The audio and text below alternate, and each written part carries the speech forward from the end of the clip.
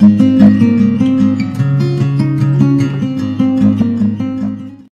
friends, welcome to KP Clicks. இன்னைக்கு நம்ம சேனல்ல என்ன பார்க்க போறோம்னா கொள்ளு ரசம் எப்படி செய்யறதுங்கறத பார்க்கலாங்க. கொள்ளு ரசம் வந்து சளி இருக்குறவங்களுக்கு ரொம்ப நல்லதுங்க. சளி எல்லாம் கரைச்சி விடும். சளி இருக்குறவங்க கண்டிப்பா இந்த கொள்ளு ரசம் எடுத்துக்கலாம். அடுத்து உடல் பருமனை குறைக்கணும்னு நினைக்கிறவங்க இந்த கொள்ளு ரசம் எடுத்துக்கலாம். இப்போ இதுக்கு என்னெல்லாம் தேவைங்கறத பார்க்கலாம் வாங்க. கொள்ளு ஒரு டம்ளர் எடுத்துர்க்கேங்க. நல்லா சுத்தம் பண்ணி எடுத்துர்க்கேன். அடுத்து பாத்தீங்கன்னா தாளிக்கிறதுக்கு வடகம் எடுத்துர்க்கேன்.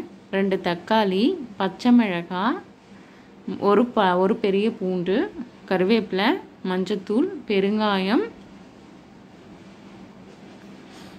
ரசப்பொடி, அப்புறம் ஒரு சின்ன எலுமிச்சை சைஸுக்கு புளி எடுத்துர்க்கேன்.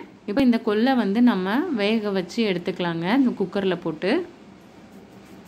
இப்போ நம்ம அந்த கொல்லை வந்து நல்லா கழுவி குக்கரில் போட்டிருக்கோம். உங்களுக்கு எவ்வளோ ரசம் வேணுமோ அந்த அளவுக்கு தண்ணி ஊற்றிக்கோங்க.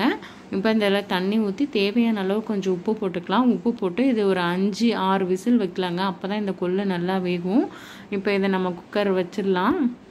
இப்போ பாருங்கள் 5 விசில் விட்டுட்டேன். ப்ரெஷர்லாம் அடங்கிடுச்சு. இப்போ நம்ம இந்த தண்ணியை வந்து வடிகட்டி எடுத்துட்டு கொல்லை வந்து நம்ம சுண்டல் பண்ணிக்கலாங்க. பாருங்கள் இந்த மாதிரி கலரில் தான் வரும். இப்போ நம்ம வாங்க பார்க்கலாம். பாருங்கள் இப்போ நல்லா கொள்ளெல்லாம் வந்துருச்சு.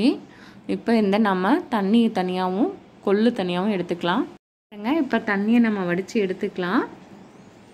இப்போ இந்த தண்ணியை வடித்து எடுத்துகிட்டு ரசம் வச்சுக்கலாங்க. அடுத்து வந்து அந்த கொள்ளை நம்ம சுண்டல் பண்ணிக்கலாம். அந்த கொள்ளு கூட அந்த சுண்டல் ரொம்ப டேஸ்டியாக நல்லா இருக்குங்க. ரொம்ப ஹெல்த்தியானது. இப்போ வாங்க ரசம் வைக்கலாம் எப்படின்னு. இப்போ கடாய் வச்சாச்சுங்க. தாளிக்கிறதுக்கு தேவையான அளவு எண்ணெய் ஊற்றிக்கலாம். இப்போ வந்து நம்ம எடுத்து வச்சிருக்கிற வடகம் போட்டுக்கலாங்க. வடகம் தான் போடணும்னு இல்லை, கடுகு, சீரகம், உளுந்து கூட போட்டு தாளிச்சிக்கலாம் வடகம் இல்லைனாலும். இப்போ இது நல்லா பொரிஞ்சு வரட்டும். அடுத்து நம்ம எடுத்து வச்சிருக்கிற கொத்தமல்லி, கறிவேப்பிலை, பச்சை மிளகாயெல்லாம் போட்டுக்கலாங்க. இது நல்லா வதங்கட்டும். பச்சை மிளகாய் வதங்கி அந்த ஸ்மெல் வரும்போது ரசம் ரொம்ப நல்லாயிருக்கும். இப்போ நம்ம உரித்து தட்டி வச்சுருக்கிற பூண்டு அதையும் போட்டு வதக்கிடலாம். இது நல்லா வதங்கிட்டோங்க.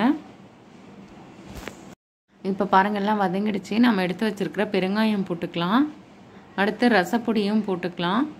இதெல்லாம் போட்டு நல்லா ஒரு வதக்கிட்டு அடுத்து நம்ம எடுத்து வச்சுருக்கிற தக்காளியும் புளிஞ்சு விட்டுக்கலாங்க. இப்போ இதெல்லாம் கொஞ்சம் நல்லா வதங்கின பிறகு நம்ம எடுத்து வச்சுருக்கிற தண்ணியை ஊற்றிக்கலாம். இப்போ இருக்கிற நம்மளோட இந்த சுச்சுவேஷனுக்கு நம்ம ரசம்லாம் எடுத்துக்கிறது ரொம்ப நல்லதுங்க. அதுவும் இந்த மாதிரி கொள்ளு ரசம் எடுத்துக்கிட்டோன்னா சளி வரவே வராது. ரொம்ப உடம்புக்கு நல்லதுங்க. இப்போ பாருங்கள் எல்லாம் நல்லா வதங்கிடுச்சு. நம்ம எடுத்து வடிகட்டி வச்சுருக்கிற அந்த கொள்ளு தண்ணியை இதில் ஊற்றிக்கலாங்க. அடுத்து நம்ம எடுத்து வச்சுருக்க மஞ்சத்தூளையும் போட்டுக்கலாம். தேவையான அளவு புளி ஊற்றிக்கலாங்க. நீங்கள் புளி நிறைய வேணும்னா நிறைய ஊற்றிக்கலாம். நான் இன்னைக்கு கொஞ்சம் தான் ஊற்றுறேன். இப்போ இதை நல்லா கொதிக்க விட்டுறலாங்க. இது நல்லா கொதித்து வந்த பிறகு கொத்தமல்லி போட்டு இறக்கிடலாம். இப்போ நமக்கு தேவையான அளவு உப்பு போட்டுக்கலாங்க. உப்பு போட்டுட்டு கொஞ்சம் கறிவேப்பிலையும் போட்டுக்கலாம்.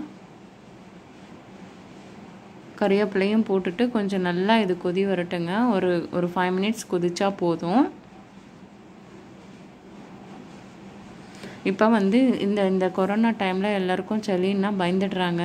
ஸோ இந்த மாதிரி சுச்சுவேஷனில் லைட்டாக சளி இருக்கும்போதே இந்த மாதிரி கொள்ளு தண்ணி ரசம்லாம் எடுத்துக்கிட்டோன்னா சளி எல்லாம் போயிடுங்க. உடம்புக்கு இது ரொம்ப ரொம்ப நல்லது. குழந்தைங்களுக்குலாம் இது ரொம்ப கொடுத்தீங்கன்னா சளியே இருக்காது.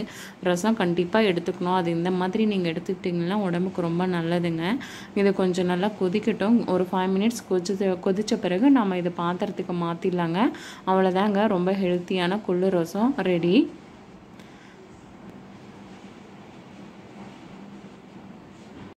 அவ்வளோதாங்க, டேஸ்டியான ஹெல்த்தியான கொள்ளு தண்ணி ரசம் ரெடிங்க. நீங்களும் இந்த வீட்டில் ட்ரை பண்ணி பாருங்கள். ரொம்ப டேஸ்டியாக இருக்கும். இன்றைக்கி என்கிட்ட கொத்தமல்லி இல்லை, அதனால் நான் போடலை. நீங்கள் கொத்தமல்லி இருந்ததுன்னா போட்டுக்கோங்க. நீங்கள் வீட்டில் ட்ரை பண்ணி பாருங்கள். தேங்க்யூ ஃபார் வாட்சிங்.